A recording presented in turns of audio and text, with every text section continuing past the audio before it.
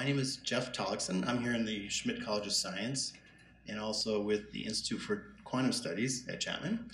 And we have been greatly honored to have Professor Andrew Jordan from the University of Rochester in New York, where I'm told it is now snowing and extremely cold. So it's really, it was really hard for him to leave to come here. But he's come, and he's also come with his whole team from Rochester. So Cyril is one of his postdocs. Hi, Cyril. And Sheng-Shi is another postdoc coming soon, and several other folks. So Andrew, he works in what field? Anybody? Anybody? Physics and quantum. And he works in a field called Foundations of Quantum Theory, which means sort of the underpinnings of the whole show. And he works in something called quantum thermodynamics and several other things. But this talk is intended to be quantum mechanics in the human language, as opposed to mathematics or something like that. So this is intended to be understandable. And although Andrew's a theorist, he's actually going to do some experiments. Yes. So we have all of our laboratory equipment here set up for him to go. And I suppose we should also thank some of your sponsors, right? Or are you going to thank them? Well, in particular, we should thank the Simons Foundation. So Andrew has won, I think, just about every imaginable prestigious grant and so on and so forth. But the Simons Foundation is particularly nice because it allowed you to spend a whole year sabbatical here. And one of his other colleagues also won, and I loved her quote when they made the announcement. I have to read it. She's an astronomer. And she said, quote, "This is a great time to drop everything and go away and go work on the galaxy." So that's kind of what we do here. With no further ado, I give you Professor Andrew Jordan.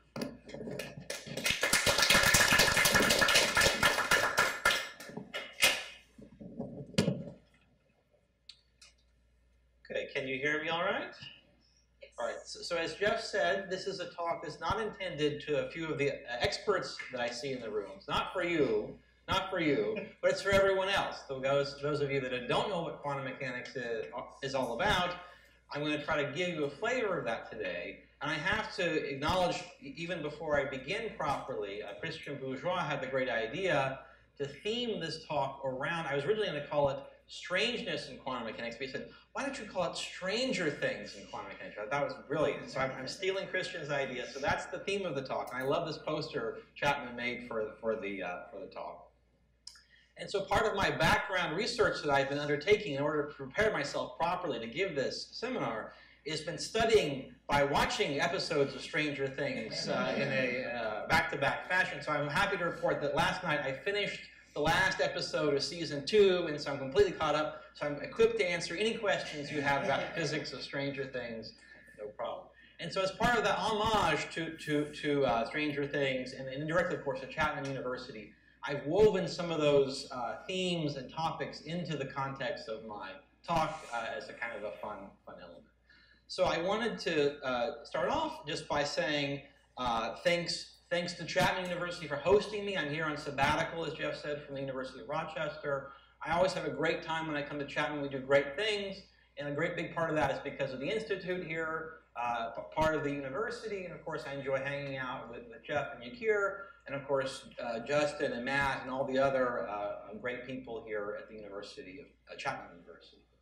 And in particular, there's a great journal that Jeff and Yakir started that I think I'm a member of the editorial board on as well, Quantum Studies, and this has been a great journal, and I've enjoyed participating in that too. So it's great to be here, so thank you for hosting me. It's been great so far.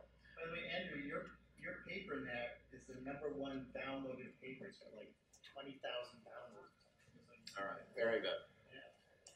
Okay, so what is this all about? I want to begin my lecture by talking about some of the spooky aspects of quantum mechanics, some of the stranger things. So if you watch Stranger Things, you know it's a spooky story on television. And spookiness has entered also into quantum mechanics, not recently, but a long time ago. And so the spook of quantum mechanics was introduced by these guys. Niels Bohr and Albert Einstein had a famous dialogue back and forth in the 1930s about the true meaning of quantum mechanics. And that dialogue has been going on until the present day. And so one of the great letters, they had this beautiful letter exchange. And one of the great letters Albert Einstein was writing to Niels Bohr, I just circled this excerpt here. He writes, he's talking about quantum formalism, the existing formalism.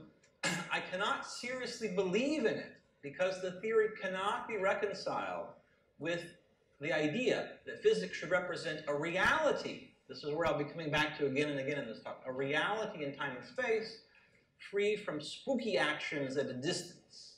And this is the German word. You can see the spook coming in here. And so this is where this idea of spooky action at a distance comes in. What's this all about? And I'll be telling you about that as we go on in the talk. But I also kind of love this section down here at the bottom of the letter, just to prove that times never really change. They just sort of morph faces. It says, I'm glad your life and work are so fruitful and satisfying. It helps to bear the craziness of the people who determine the fate of Homo sapiens on the grand scale. Maybe there's never been any better, but one did not see it as clearly in all its wretchedness. So, all right, so there you go. So quantum mechanics, what's it all about? Well, it's about some of the spooky things that appear are like the Duffer Brothers' creation here, one of the monsters in the first season of Stranger Things. We have similar kind of monsters that appear in quantum mechanics, in our discussions of quantum mechanics. And one of those monsters I'm talking about is Schrodinger's cat. So we'll be talking about Schrodinger's cat and what this strange monster is all about. And furthermore, just like the heroes in Stranger Things managed eventually to conquer the Demogorgon, as they call it, we're thinking about how we can conquer Schrodinger's cat by understanding its true nature. Right, so let's talk about some of the stranger things in quantum mechanics. We'll be talking about, and I want to stress that usually one of the things I mentioned in the advertisement of this talk is I give a summer lecture series, so usually a week-long course, 3 hours a day, for 5 days. I'm just trying to sort of squeeze some of that content into 1 hour lecture, maybe a little bit more than an hour lecture, and give you a flavor of some of these things. So there's a lot more to say about this. I'm just going to touch on some of the maybe most interesting aspects for you today. And so here are some of the strange creatures we'll mention. I just mentioned Schrodinger's cat, but this idea of particle-wave duality, this strange notion of spooky action at distance. That's what EPR means. E is Einstein. Entanglement, or also sometimes called Bell non-locality. Something I'll call filters that aren't filters. And then this idea of quantum measurement. Ideas of quantum measurement differ in a very fundamental way from classical ideas of measurement. And then this introduces this idea of the role of the observer becomes not only an observer, but also a participant. Okay. So just as a beginning some basic facts about quantum physics.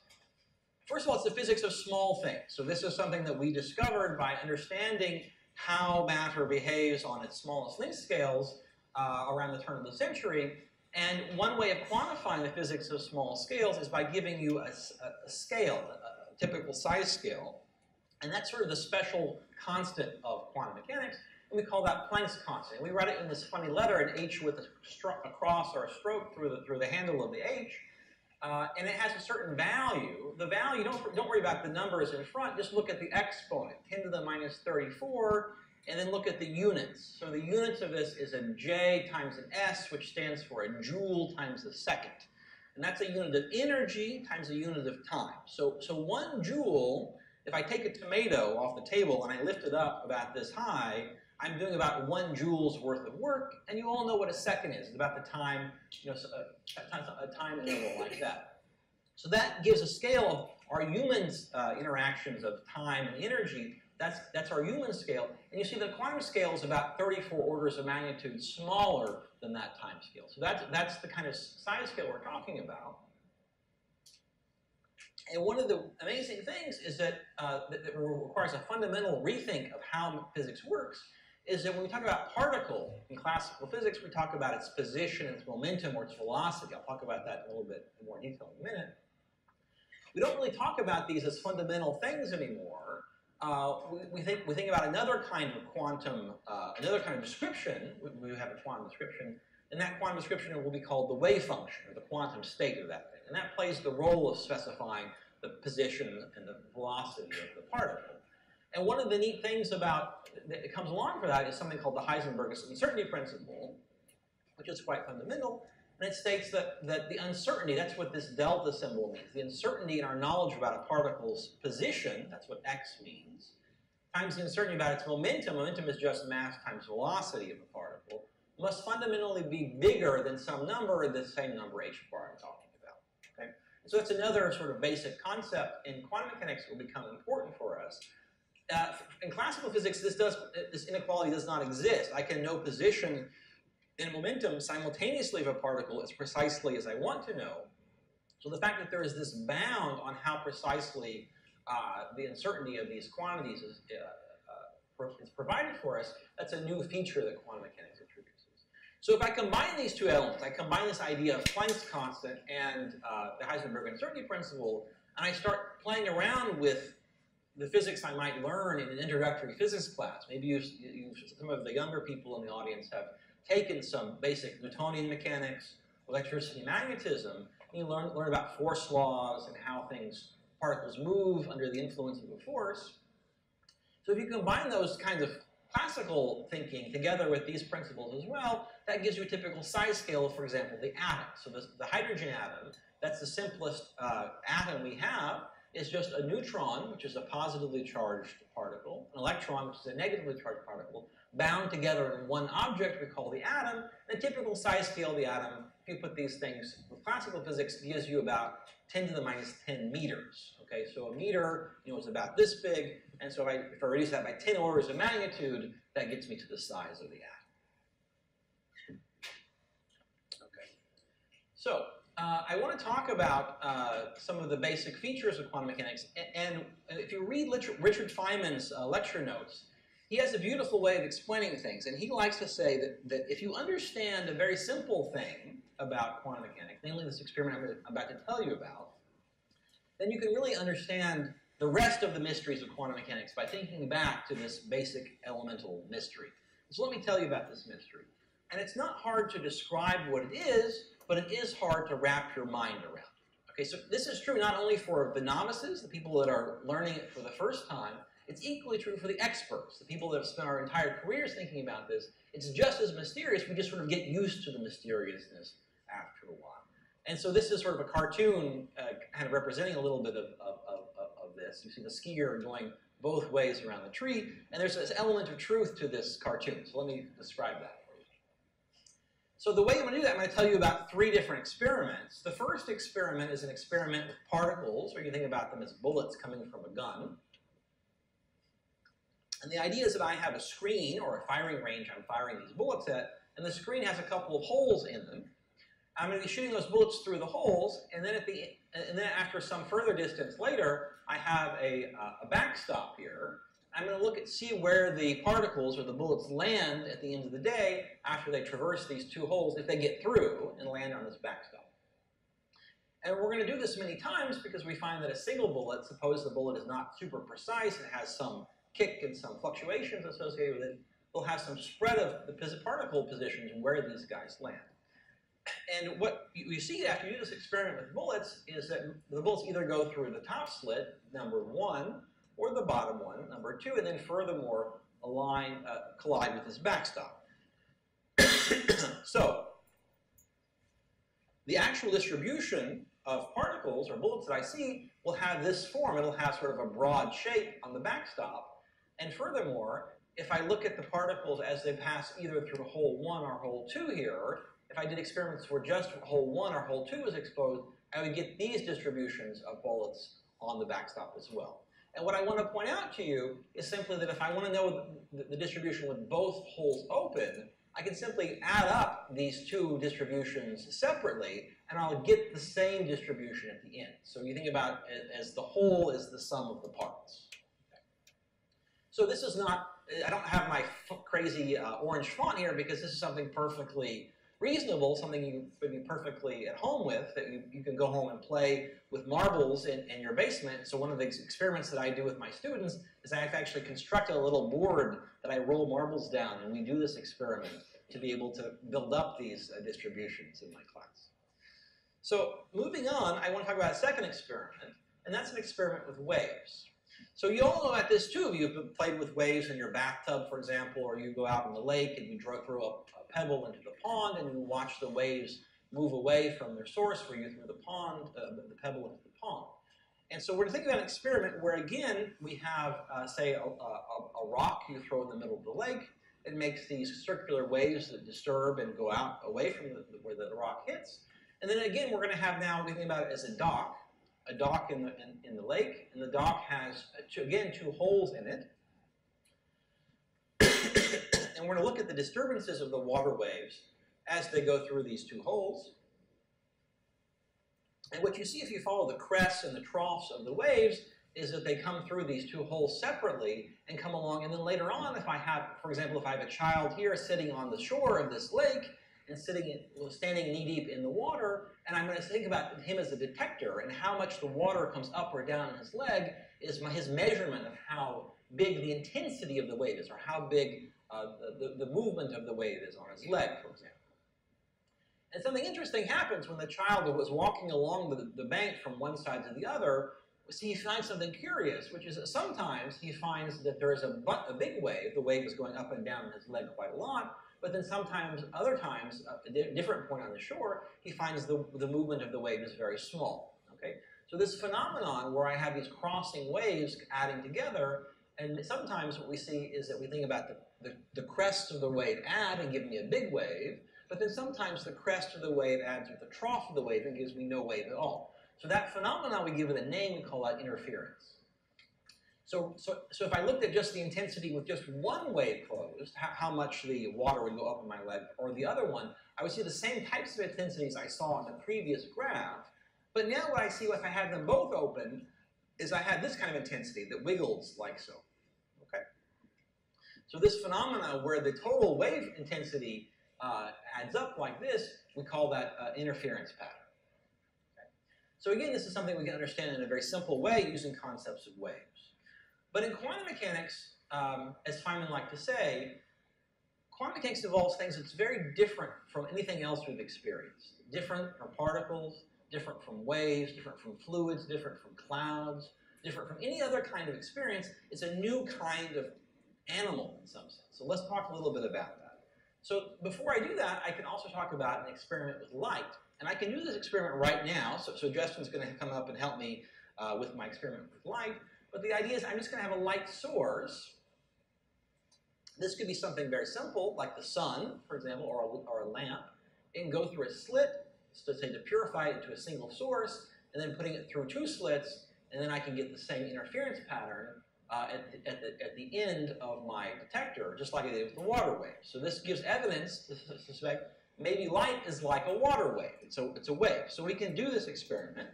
And you can do this even at home if you take a hair from your head, and you take that hair and you put it up against a light, say a pinpoint of light in the distance. Okay, it's probably easier at night. So it's just a homework assignment for you. Tonight, go out, find a street light, and then pass a hair in front of the street light, and you'll see fringes. So we're going to be able to do another experiment that's like that with a laser. So a laser is just a coherent source of light. That means the light source that has its waves and troughs all going in one way, unlike the sunlight. And I'm going to have here just a card with a wire on it. And so the wire plays the role of that middle barrier here and makes the light go one way or the other around it. So let's see what happens when I put that. Why don't you help me?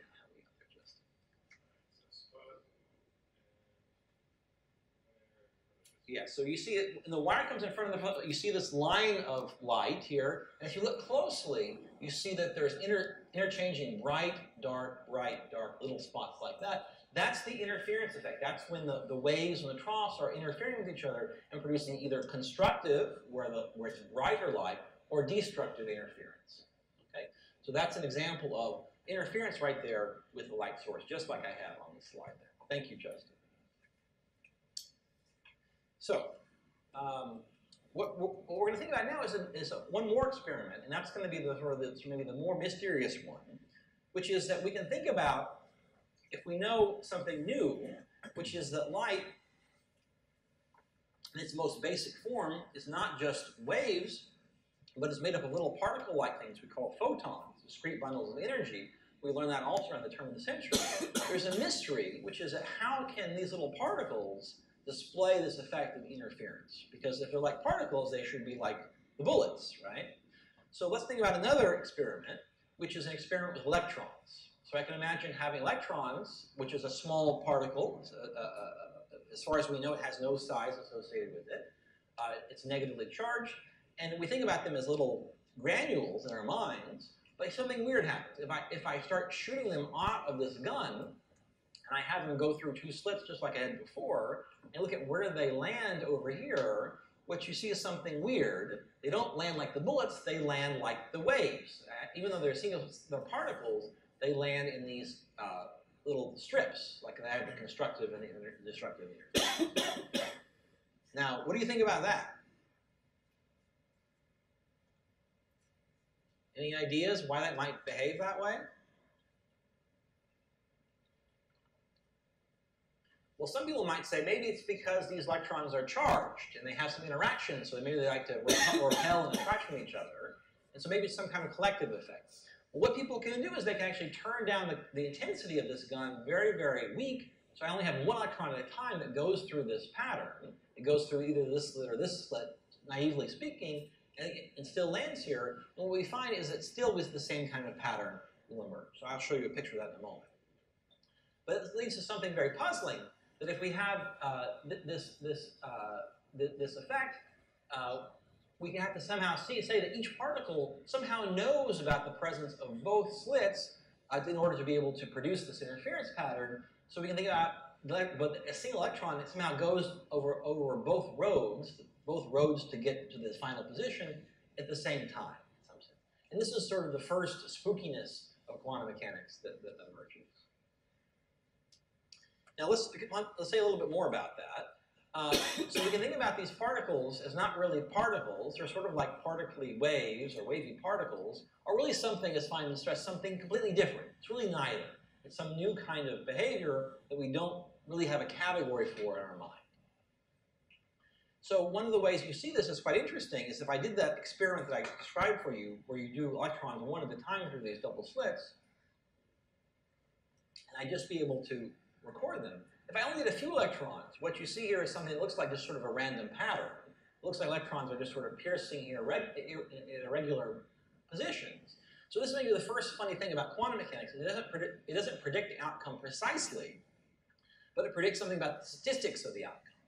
But as I expose it for longer and longer periods of time, so slide B is a small time, then C, then D, then E, and you see that over time I build up these patterns of constructive versus destructive interference.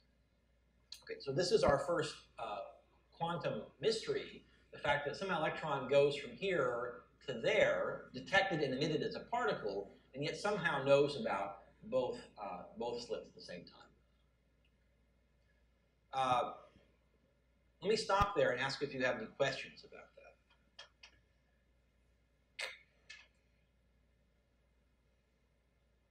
Yes? What if there are more than two slits? Will there be interference with the multiple slits? Good question. So what happens if there are three slits? Maybe first thing, yeah. So what happens with three slits is that you still get interference, but the pattern is more complicated. Okay, so you might have more wiggles in the same space. Okay, so the reason I choose 2 instead of say 3 or 7 or 12 is simply because it's the most simple example to illustrate this effect. But you're absolutely right. So if you had 3 slits or 4 slits, they will have a similar effect. And in fact, if you have many slits, a bunch of slits, it's something called a diffraction grating. And so maybe I'll show you that. Do you have the diffraction grating? And so we can see that also with the laser light. Here it's like producing many slits in one, and what do you see is you see something like this.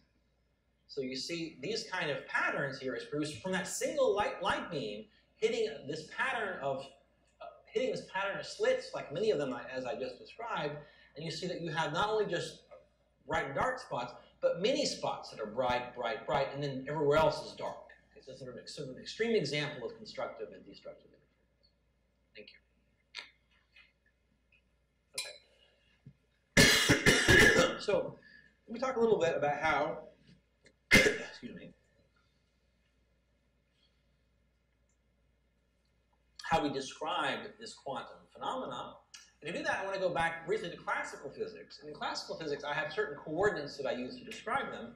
I have, for example, a position and a momentum. So again, a momentum is just the mass of a particle times its velocity. So once I have these coordinates, this allows me to be able to describe, for example, a configuration of atoms in a gas as a point in some many-dimensional space. So in the simplest case of, say one particle, I would have one position and one momentum. And by indicating where it is, that tells me where I am. So that's my coordinate space for classical physics. In quantum mechanics, I just told you we have to give up on that. We can't have a precise momentum and position anymore. I give up on that. I have a new kind of coordinate. Oh yeah, but before I do that, yes, so I can think about how that coordinate moves in time.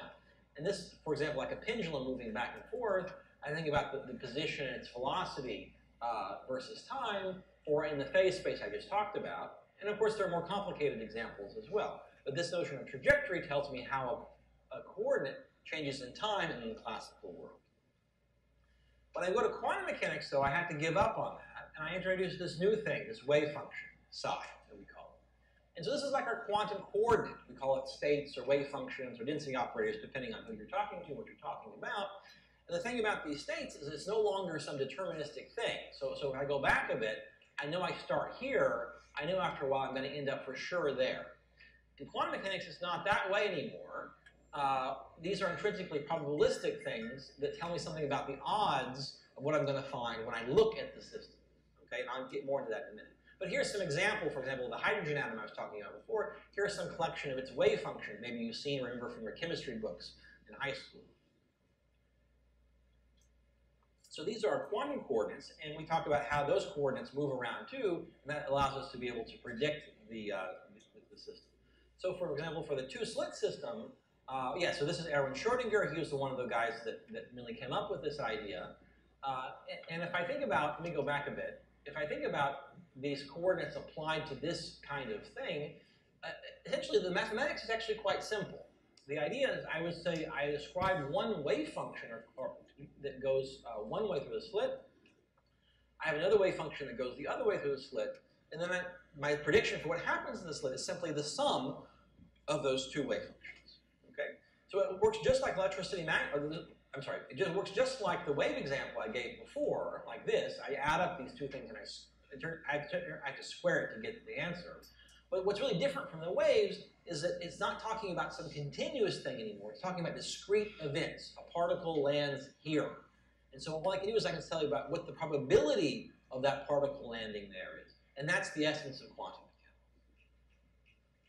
All right. So let's go back forward. So I want to give you some examples. And more examples that I like are very simple examples. The simplest kind of thing, which is just like the two-slit experiment, has only two possibilities. I go through the up slit or the down slit. Here's another simple example, which is sometimes we call it an analogy to a bit, or a 0 or 1. That's a classical bit. Sometimes we have now the possibility of being in state 0. This is what this little bracket here means. We just call it, it's just a state of reality or state of existence. And then the 1 is the state of reality of being in 1. And then I just simply add them together with some amplitude, just like I talked about for the two-slit experiment a minute ago. And this provides some, what we call quantum superposition of states 1 and 0, like being in the upper slit or the lower slit. I have a quantum superposition of those two things. And this provides me what sometimes is called a qubit, or a way of computing with quantum bits, which I'll get back to. So one of the interesting things is that if I measure the system now, if I do a measurement, I look at it through whatever means you like to give me. I can look at it with a microscope or with some electrical detector or whatever. It doesn't matter. That's anything about quantum mechanics. It completely doesn't matter what the detector is. It says I'll find result 0 if I look for these guys with some probability, some fraction of the time, it turns out to be related to the square of this coefficient, that fraction of the time, and I'll find it to be result 1, some other fraction of the time, this coefficient squared. Okay? And so that's what all quantum mechanics tells you, is the probabilities of finding these results. And then if I repeat them many, many times, that's how I can confirm that this is an accurate prediction of what's going to happen, because it's a statistical prediction. But what's weird about quantum mechanics is I don't have to measure just 0 or 1. I could measure in some kind of crazy superposition way.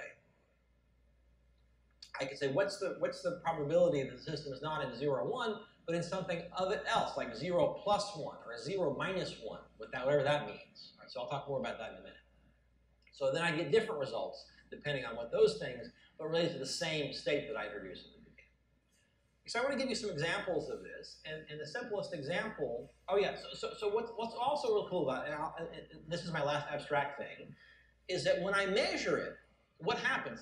So in the classical world, if I measure a system, I can measure it like my backpack. I look at it, nothing happens to the backpack. The backpack is here, it's doing exactly the same thing it was doing a minute ago.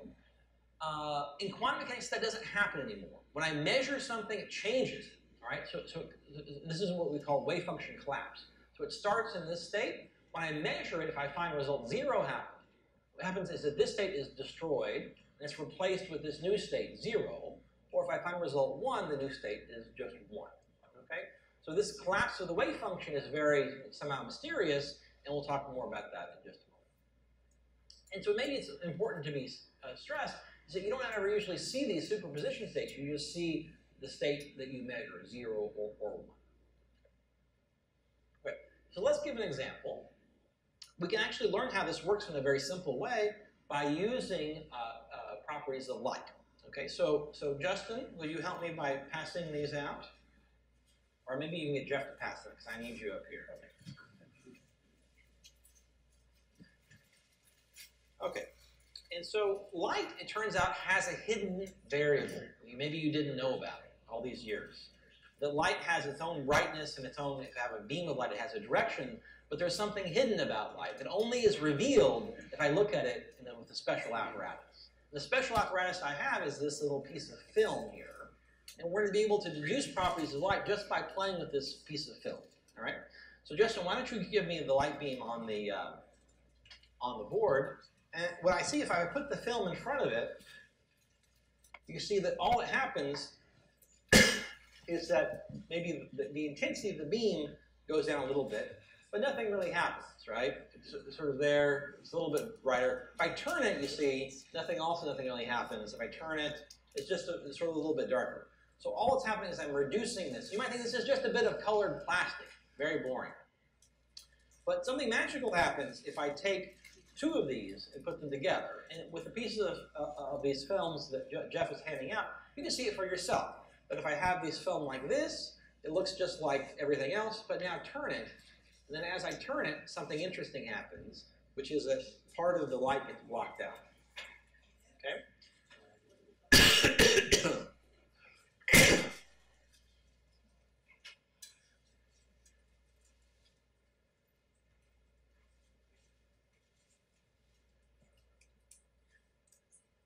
So you see that as I turn these guys, I turn them orthogonal to each other. Oh, sorry. You see that the light on this whiteboard is almost completely blocked out by these 2 pieces of film. So something is funny happening. As I rotate one film to the other, it blocks something out, right? So that thing, we give it a name, we call it polarization, okay? And one of the things that happens with polarization is you see here that if I have the 2 black pieces of film aligned in the same direction, I just have a reduction of intensity that's the same after these guys. But then if I turn that piece of film like this, I extinguish the light entirely. So we call this, we say polarization can have 1 of 2 states. We'll call it H or V, H for horizontal, V for vertical. And this is like the bit I was talking about before, 0 or 1 is the state of reality of this light. It's either V or it's H. It has 2 hidden realities you didn't know about. So So you might think, aha, what are these polarizers? This is a name. I'm going to call this, give it a name too. We'll call this a polarizer. What are these polarizers doing? Well, you might say they're acting kind of like filters, right? So you say that their light comes in two flavors, this H flavor and this V flavor. And one of these guys is filtering out the H flavor, the other guy is filtering out the V flavor. So I put them both together, I filter out both H and V, right? So leaving nothing behind. So it's a filter. But now I've got the filters that aren't filters. So we'll call them H and V. So we think about these, what I just told you. The first one filters out H, the second one filters out V. But it turns out it's not that simple because I can do something else. So Justin, come here. So yeah, so we're gonna block these two out. So this is basically blocked out. Well, there's blocked out. Now Justin's going to put a third filter in at some other angle.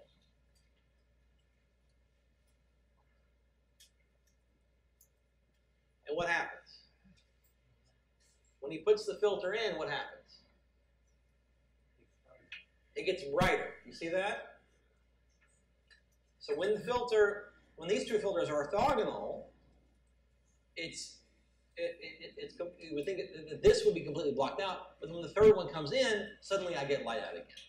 So if it were just that simple story that I was telling you, that one blocks H, one blocks V, then putting something else in the middle wouldn't matter because that would simply block more of what was there. And so what's happening is that this simple picture is wrong. And the way it's, one way to think about it, it's wrong. And again, so there are different ways of thinking about it. One way is on the level of electromagnetic radiation. I'm going to give you the quantum way of thinking about it on a single photon by single photon way. The single photon by single photon way is that this active filtering, or really thinking about measuring, we're actually measuring the state of reality of this photon, am I H or V or something else, is actually changing the state of the system. So it starts out, for example, in vertical polarization.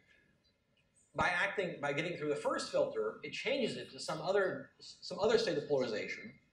We can call this D or diagonal polarization, which is some combination of H and V. And then getting through the third filter changes it again. So the act of measuring the system changes the system.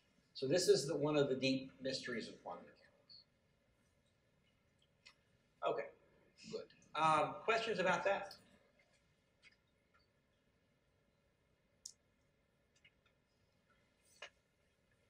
Okay.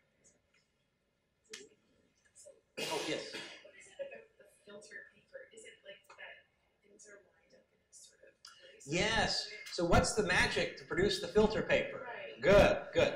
So it turns out that this paper, sometimes it's related to something called Polaroid, has long skinny molecules. And the long skinny molecules run like this, okay? And what happens is that when the light hits it, it makes electrons sort of run up and down those molecules, and that tends to absorb the light, okay? So it's related to the chemical composition, the fact that there's a preferred direction.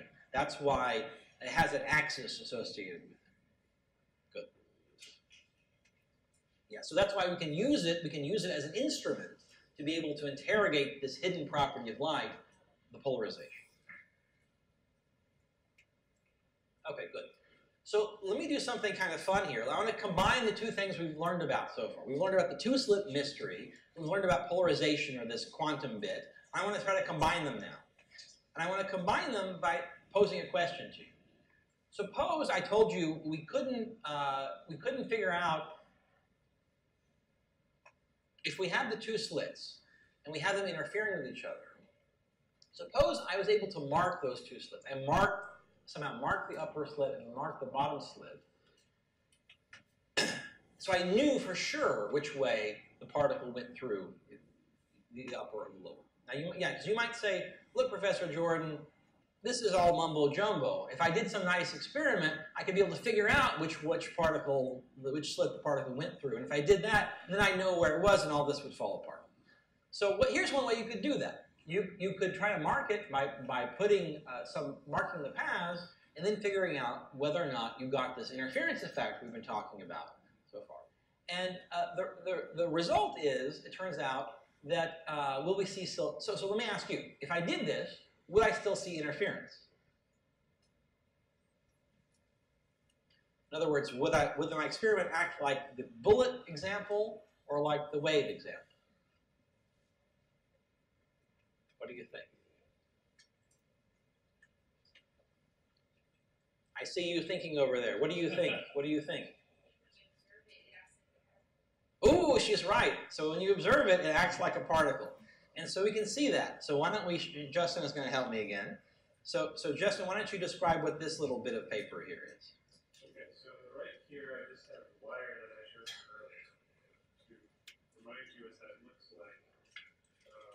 If I shine the light on a wire by itself, you see the interference pattern. You've got these little bright and dim fringes.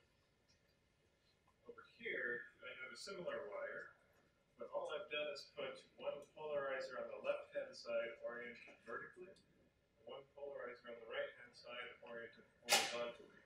So light gets tagged as one or the other, depending on which side of the wire the light goes around.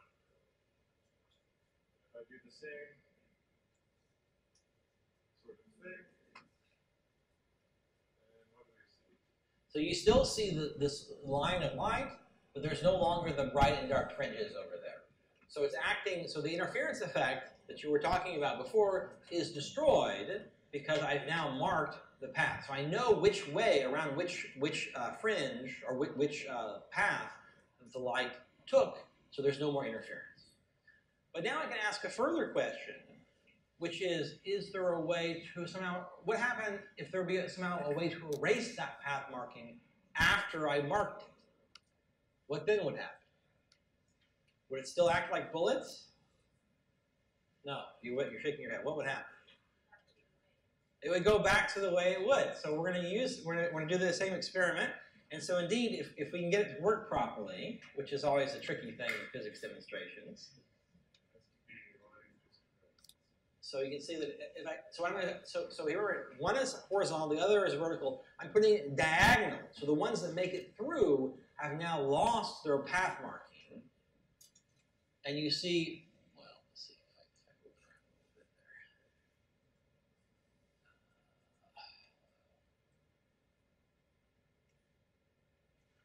little bit there. Yeah, right there. You see it? Okay, so if you look carefully, you see the fringes, the bright and dark fringes. Yes? That's there. Okay. So okay. All right. Very good. Thank you, Jeff, for verifying. I'm not biased on this. So that was something profound. So if I have a way of marking the paths, but I have a way of erasing them. So if I mark the paths, interference goes away. But if I may have a way to erase the path in marking, suddenly the interference comes back. So this is what we call quantum erasure. All right. Good. Okay. Oh my gosh. So we're back to the Demogorgon. Oh. All right. So the Demogorgon is a monster in Stranger Things, and it's one of the weird Stranger Things that happen. So let's talk about some of the strange things that appear in the quantum world, like the Demogorgon. So one of the famous physicists is a guy named John Wheeler, and he has a crazy way of looking at the quantum world, but it's rooted in reality. And so what's his idea? Well, he has a creature sort of like the Demogorgon. It's this thing we'll just call the observer. It's got this weird eye, the stick figure, and what the eye is doing is looking through some pane of glass out at the universe beyond it. And he's sitting there acting as an observer. He's got his hands on his hips. He's just sort of, he's kind of cool, taking it all in. Distant from what's going on. But in the quantum world, Wheeler's vision is that this picture goes away, and I have to replace it by this guy. And this guy is really weird. Right? He's broken through the glass now. His hands have turned into these little meter things that are going around kind of like the Demogorgon going to get you. And, and so what's happening, his depicting now is that he's no longer a passive observer. By the act of observing, by the act of coming in and interacting with the nature, he becomes part of nature. He becomes a participant in nature. And so this is the Wheeler's vision of the observer. So that's one kind of monster we have in the quantum world. Here's the other monster we mentioned at the beginning of the talk, and I'll talk a little bit more about this now. So this is an example that actually Erwin Schrödinger, this great Austrian physicist, came up with to illustrate how absurd quantum mechanics was. This was not his. Isn't quantum mechanics a great example? He said this is how stupid this interpretation of quantum mechanics is because something like this could happen. So let's walk through it. So what are the elements of this? You've got a box. You've got our friendly cat. You have the quantum world represented by this radioactive atom. And the radioactive atom can either decay or not decay.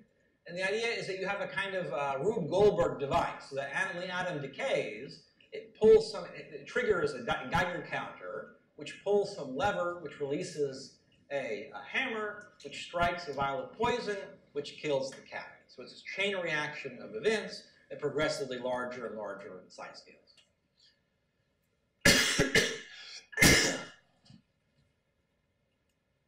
So here is the puzzle. We believe, based on experiments, that this radioactive atom can be in a quantum superposition of decayed and not decayed, just like that particle could be going through the upper slit or the lower slit at the same time. That means the Geiger counter is in a quantum superposition of click and no click, which means the hammer is in a quantum superposition of fall and not fall, which means the poison is in a quantum superposition of broken and not broken, and therefore the cat itself is in a quantum superposition of dead and alive at the same time. So this was Schrodinger's puzzle, a way of illustrating how absurd taking literally this idea of quantum superposition is. And this idea has been with us for a long time. We've been fighting with it and against it ever since then.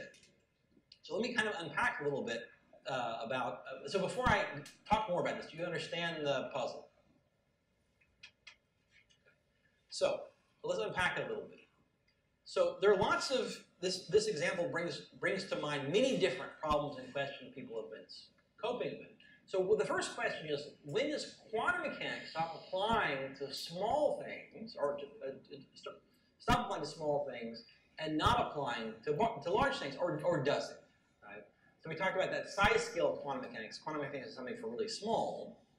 But logically, there seems to be nothing to prevent this transition from the micro world to the macro world. So is there some kind of quantum classical boundary?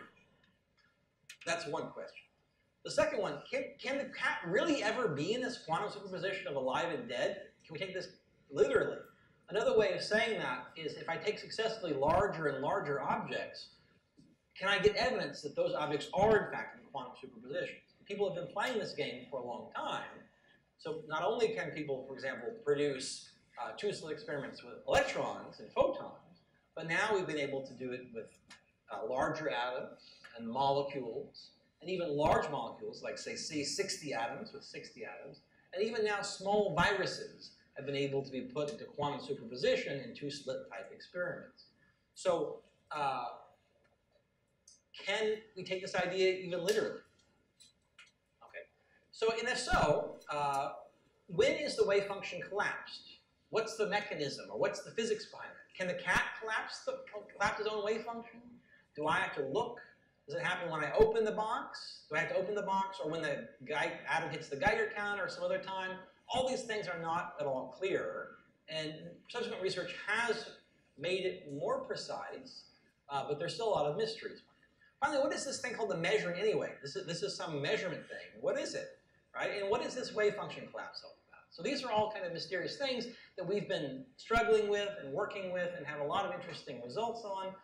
But these are some of the questions that are still very much in play to this day. Okay, so let's talk a little bit about what you read about in a textbook. So if I look at, when I learned quantum mechanics, when I was in university, I learned from this textbook, sort of a run-of-the-mill book. And if I look at the last page of the book, they have this nice quote talking about three properties of quantum measurements.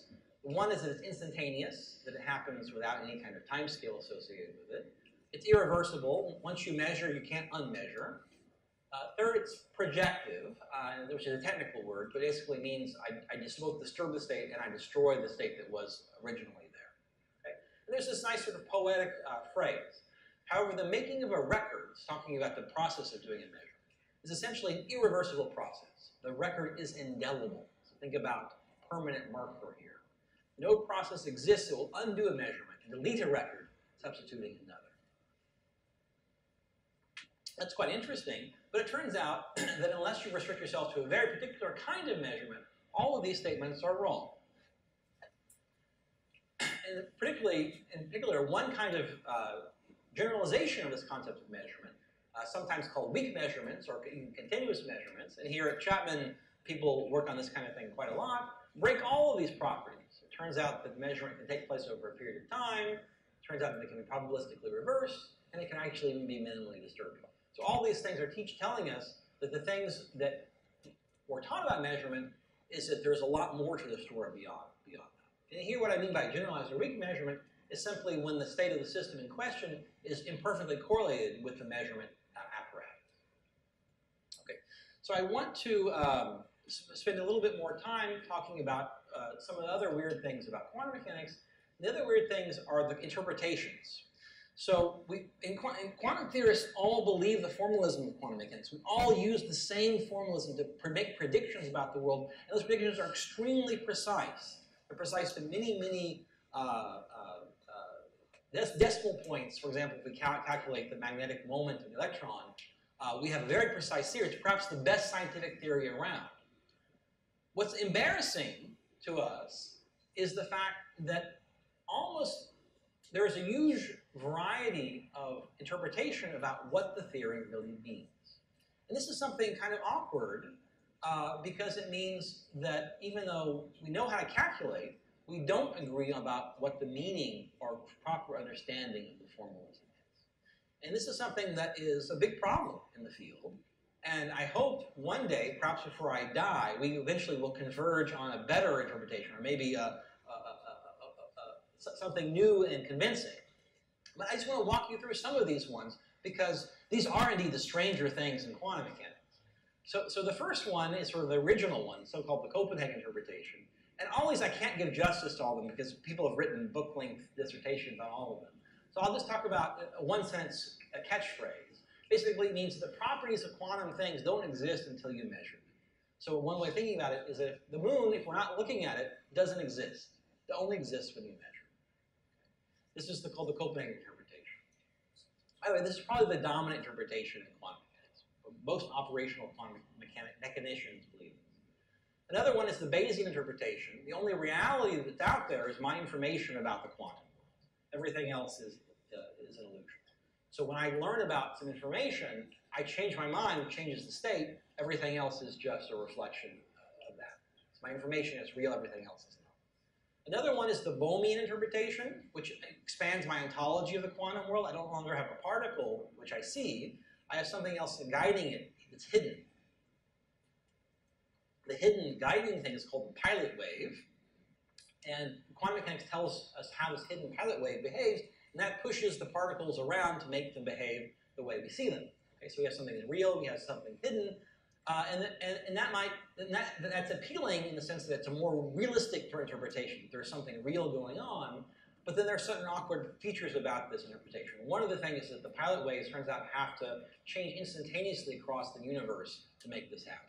So there are various awkward features of this. All these interpretations have awkward features. Another one is the so-called mini-worlds or Everettian interpretation. Every time a measurement happens, the universe splits in two. This is not a joke. Many practicing physicists believe this is true.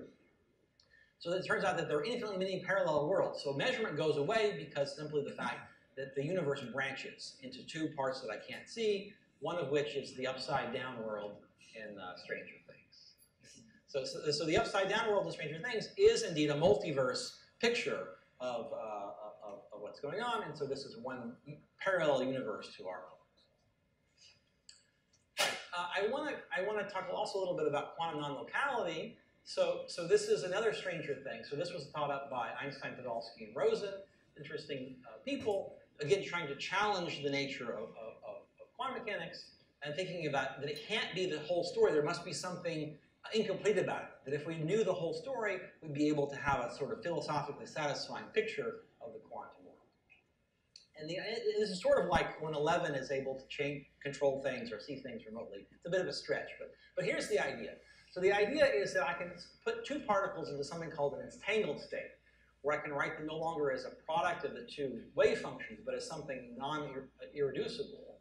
And the idea is that if I separate these particles and take them apart far away from each other, say many light years apart, and I do measurements separately on both parties, what happens is that I cannot still no longer predict I can never predict what the results of the measurement of party A is going to be. But the mysterious thing is, even though I can't predict that, once I find the particular measurement on party A, I know immediately what must the party B find, even if they're light years away. Okay? So this is what Einstein called spooky action at a distance. So now, when we talk about non-locality, there's a very precise sense in which this word is used, and this was made much more precise by John Bell in the 1960s. And what he did is that he had a precise theorem that he worked out, which is that any kind of realistic, what we call hidden variable theory, that's an underlying reality below quantum mechanics, which we can't see, but we can only have interact access to. It has to obey some kind of properties. It has to be. It's a local theory. That means it only affects things within the causal speed of light influence zone, and it's also realistic. And so what Bell proved was that if a certain kind of experiment is done with this situation I just described, looking at correlation functions and their results, that if some correlation function is bigger than a certain value, here in Blackboard it says Einstein, that means that this kind of realistic hidden variable theory Einstein was hoping for would be excluded by experiment in the theorem. And what experiment has indeed shown is that this inequality is indeed violated, which shows that these kind of local hidden variable theories that are realistic in our classical sense of reality are simply excluded. And so we're forced onto us this idea somehow we have a non-local quantum reality. Good. All right, so I want to end by just talking about a couple of things. So one of the things that I mentioned at the beginning of the talk was Heisenberg's uncertainty principle. And we actually understand this in a very simple context, which is it's applied to particles. We can also apply it to waves. And one kind of wave that we all know about is sound. So what I want to do is I want to try to think about not a position momentum uncertainty relation, but a time frequency uncertainty relation, and see how we can make sense of that in a very simple context. So first, I'm going to play a low tone for you here. This is 60 hertz. All right, so what I want to do is I want to start making that tone shorter. And your task is to try to figure out what the pitch is. So we know that was 60 hertz. So all I'm going to do is I'm going to play the same tone with smaller and smaller envelopes. And you're going to see how this tone sounds different from these tones I'm going to play for you in a moment.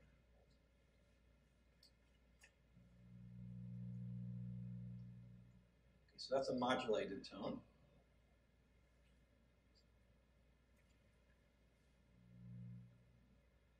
So you see it starts to sound a little bit different here. So here's a very small envelope. Okay. So it begins harder to be able to tell. Did you hear that? Yeah, I'll play it again. It's kind of fun. Okay, now it's so small I have to blow it up for you. So here you see a few wiggles. Here's just a few wiggles. So I'm going to play this last one.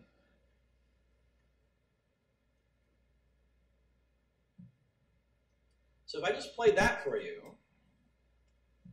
would you be able to tell me that's a 60 hertz tone? Sounds like a tap. That's right. So that quality of music, we lose that. And so now you might think this is because I put some kind of funny envelope on it. What happens if I put a square envelope on it?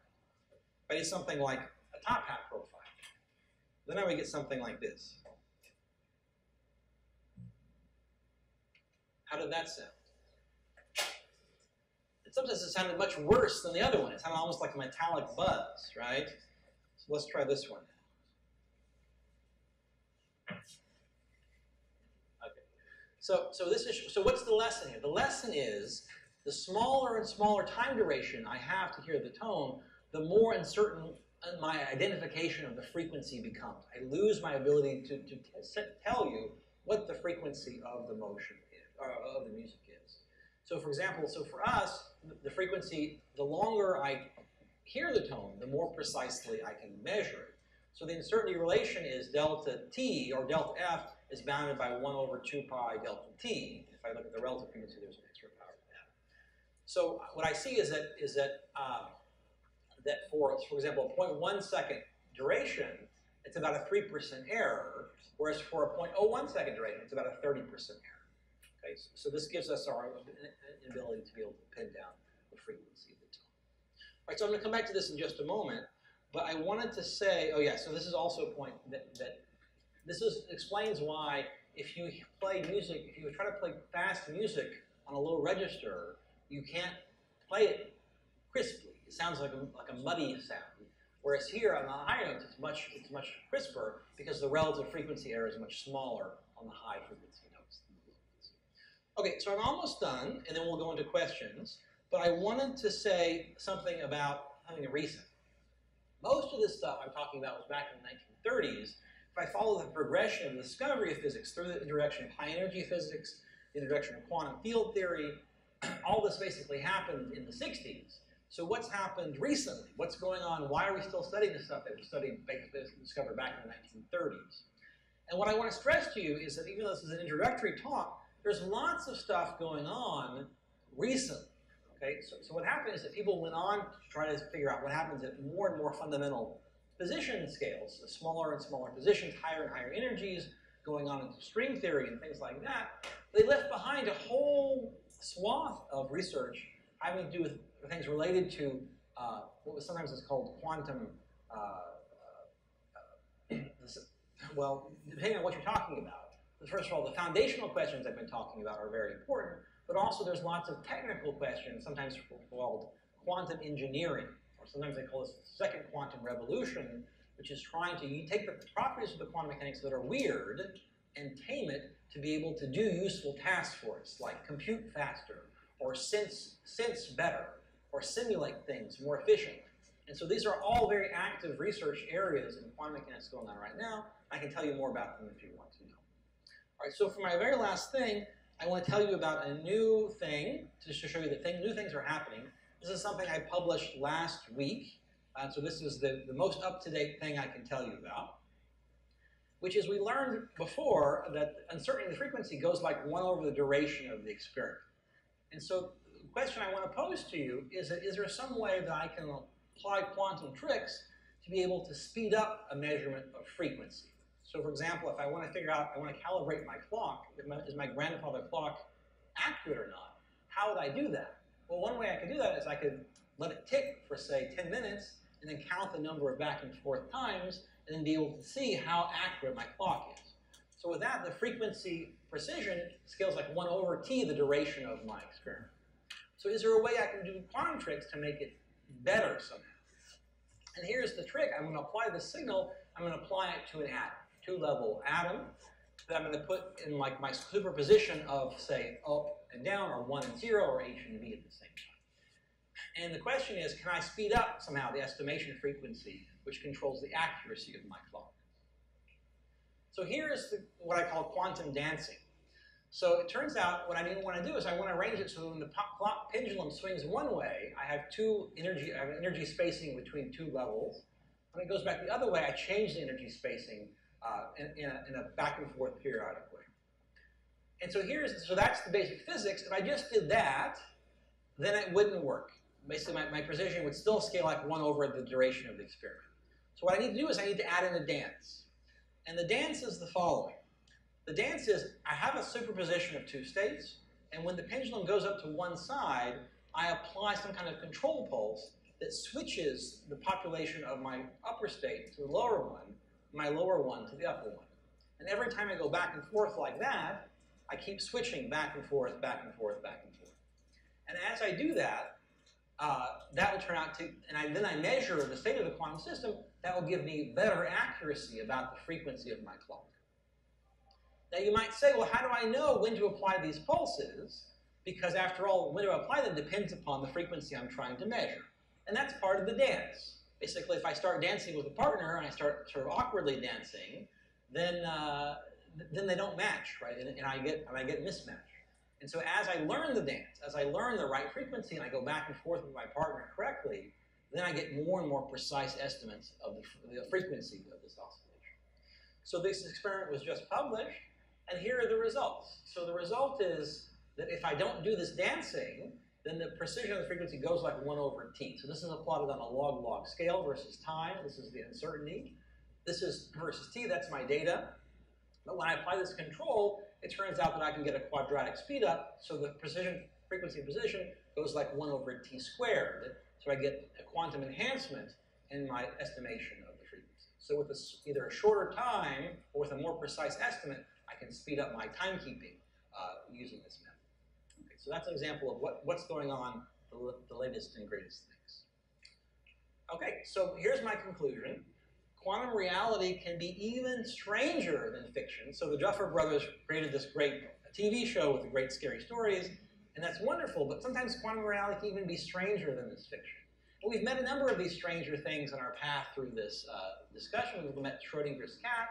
We'll talk about quantum paths that travel both possibilities at the same time, quantum non-locality, and this observer-participant phenomenon.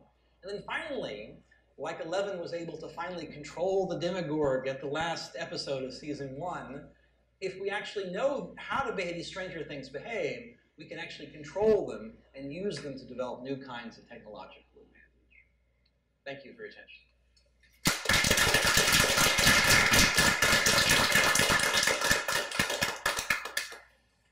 Excellent. Well, let's open up the floor for questions.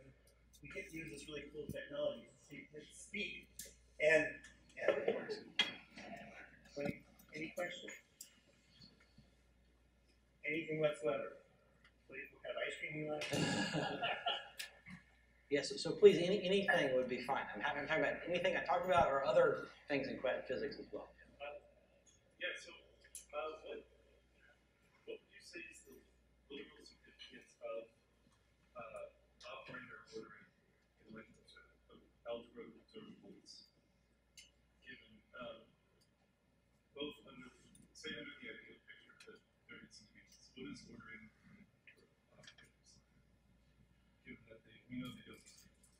Okay, right. So what he's talking about is in quantum mechanics, in the formalism that we use, just like I talked about, we don't use position and momentum anymore as definite numbers. It turns out in quantum mechanics, those are replaced by something called operators. And the operators, what do? They operate. They operate on wave functions. And wave function is the quantum coordinates I was talking about. So one of the weird things about quantum mechanics is that if I had two operators, say position and momentum, those are no longer definite values, but it turns out those operators, if I take my wave function, and first I operate with momentum, then I operate with position, and I get a certain wave function, that turns out to be different than if I reverse the order of that. First I operate with, say, position and then momentum, I get something different, okay? So that's a fundamental feature of quantum mechanics, and it's very important for many reasons. So the physical significance of that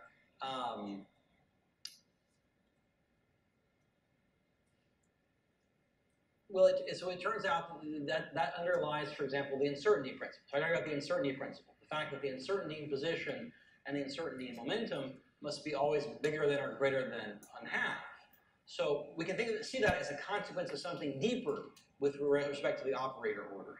So the fact that if I take xp operator and I subtract px operator, that turns out to be the identity times Planck's constant.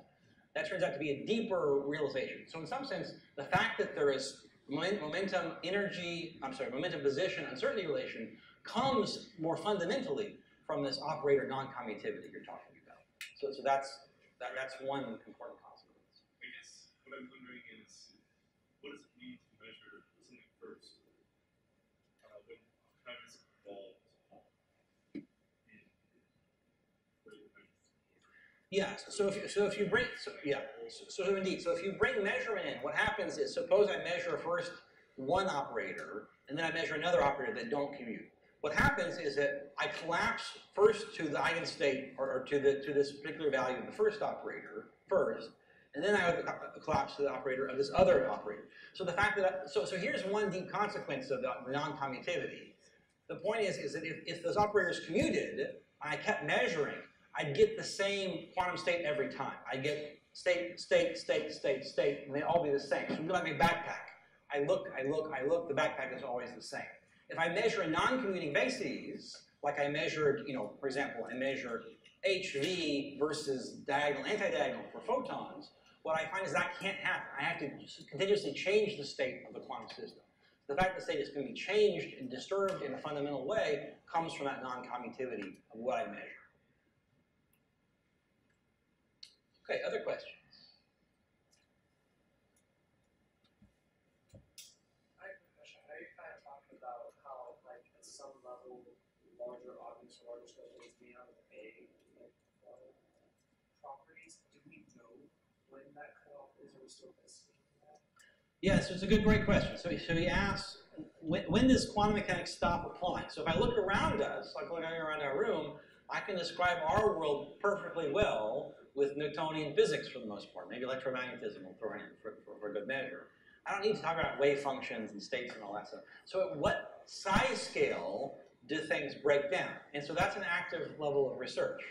So I mentioned this example where people have done the two-slit experiment that I mentioned before with things like buckyballs and viruses. And they do manage to find interference effects. Now what happens is that when you get to those really big objects, it becomes very hard to isolate it from the environment. So one of the things that you need to be able to see this effect is you need to isolate those systems from interaction with other degrees of freedom in my environment. That tends to destroy this effect I'm looking for. So one of the open questions is it just because we can't isolate the cat, for example, sufficiently well from the environment, that if we could do that, could we really put a cat in superposition between alive and dead? That's still an open question. Maybe it's possible. So the biggest thing people have made to date turns out not to be individual objects like atoms or molecules, but collective things that have to do with many particles. So one of the example is people work with superconducting systems and superconducting circuits that you can build on a chip. Okay, and what you find there is that you can have quantum superpositions of, say, currents flowing in a ring one way versus currents flowing in a ring the other way. And those currents involve millions of what they call Cooper pairs, which is an elementary excitation of the superconductor. And so that's an example of a macroscopic quantum object. Another example is what they call a Bose-Einstein condensation. So this is when you have a bunch of bosons and you cool them to a very, very cool temperature, and they act like a collective variable, sort of like the hive mind of the Stranger Things, right? If you have like a collective thing, and so we can describe this with a single wave function that describes the entire collective behavior of all those bosons.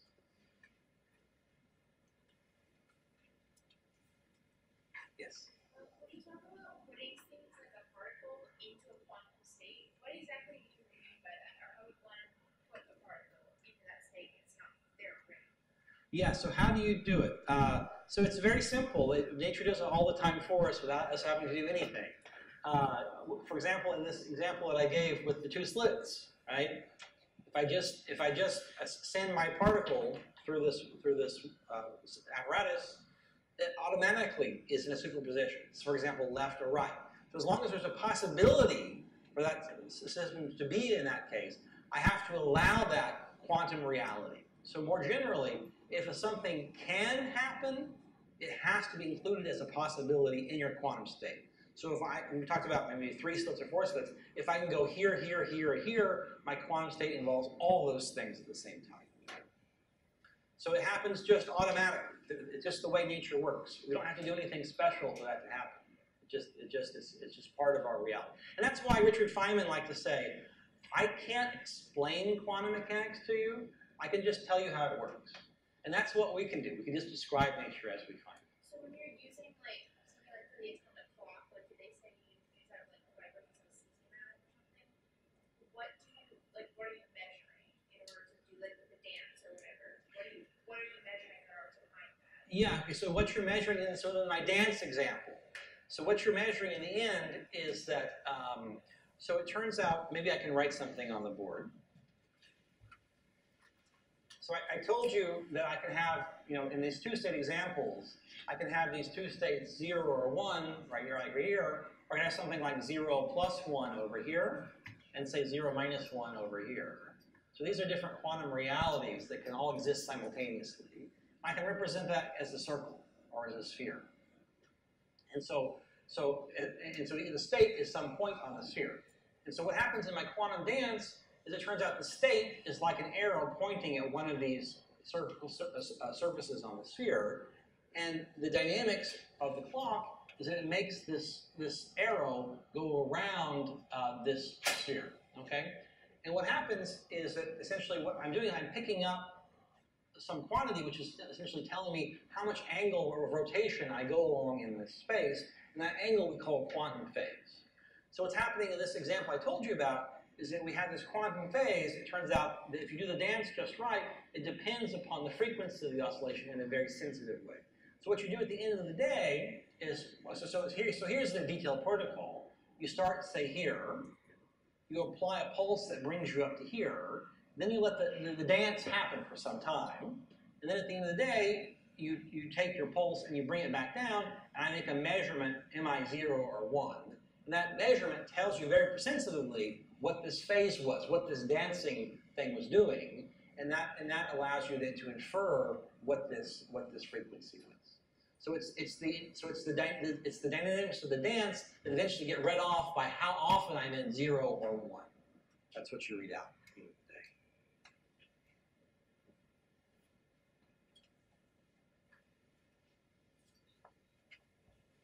Anybody else? This is your big chance. Actually, following on the first question, just throwing it out. I was asking about the Heisenberg uncertainty relations, these weird things called operators. So,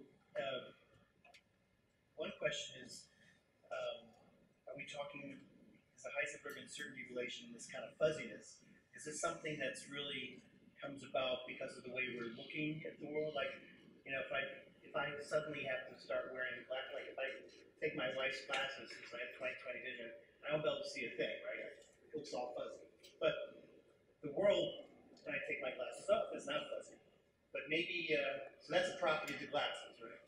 But maybe this so-called fuzziness is not just a result of the way we look at the world, but that's really the way the world is. It is fuzzy. Yeah, and that gets back to the heart of these Einstein-Bohr debates, right? Which Einstein was saying, you know, his famous expression, "I can't believe God plays dice with the universe," his belief that there had to be some underlying deterministic reality to which quantum mechanics was some kind of statistical approximation to. And that's something we don't know. What we do know is some of the things I mentioned in the talk is that we can put certain kinds of bounds on what those hidden theories that we don't know about might look like. So the Bell bound is one important one. It says if you had a local theory that had this kind of hidden reality to it that we can't see, then there certainly have to be certain constraints. It can't be a local hidden variable theory. It had to be something like a non-local hidden variable theory. And so I think there's still a lot of room open for more fundamental physics that we don't know about. But we now have, but there are certain constraints that are sort of hemming it in the kinds of possibilities that exist. Do you have a nice monster stick figure to give us some sense of how strange that a non-local world would be?